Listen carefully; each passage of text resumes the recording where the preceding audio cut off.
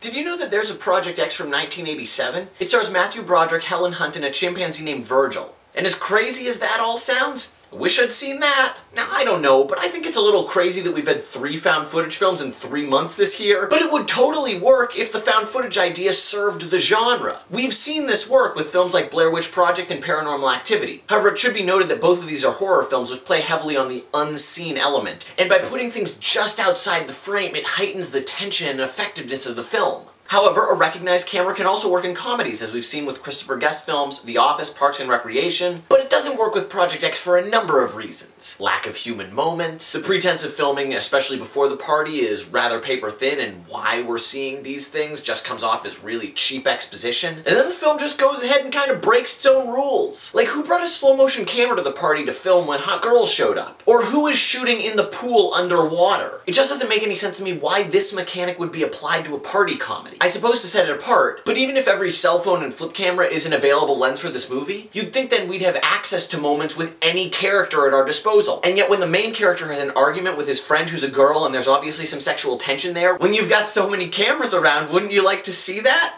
I would. We're being robbed of getting to see people act like people. You can look to other party films like American Pie and Superbad, both of which have characters who just want to get laid. And yet in those films that have more characters and more things going on overall, we're more invested with everybody. Also, our main character never really encounters any obstacles. In fact, the whole goal of sleep with the hottest girl in school, he never has to do anything because apparently, just because it's his birthday, the hot girl wants to have sex with him. And I'm sure that girls like that exist, but come on, at least give the hot girl some personality. Don't just make her a sex object. Stay classy, ladies. You're better than that. Another huge problem is the party. It overshadows every character. Or maybe it's that none of the characters themselves are that pronounced. Seriously, this film is 88 minutes long, and maybe 55% of it is spent just on party montages. And the worst part about that is you can really sum up the best moments into the trailer.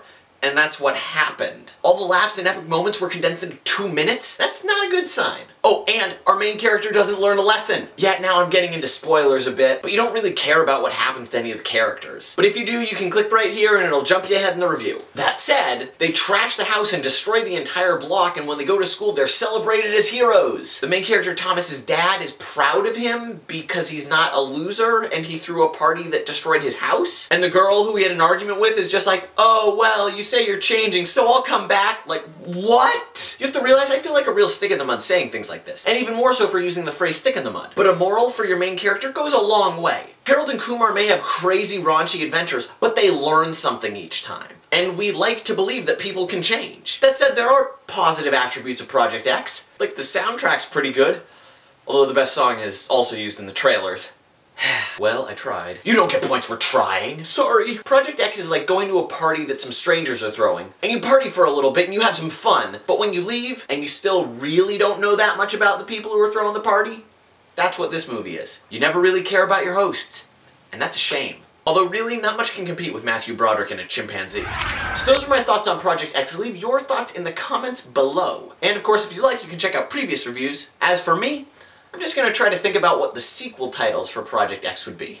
Project X2? No, people would confuse it with X-Men. Maybe Project Double X? No, people would think that would be a prequel to Triple X. I suppose it could be called Project XY, since this film really was just a teenage boy's wet dream. Oh wait, the sequel's never getting made. If it does, I don't know what I'll do with myself.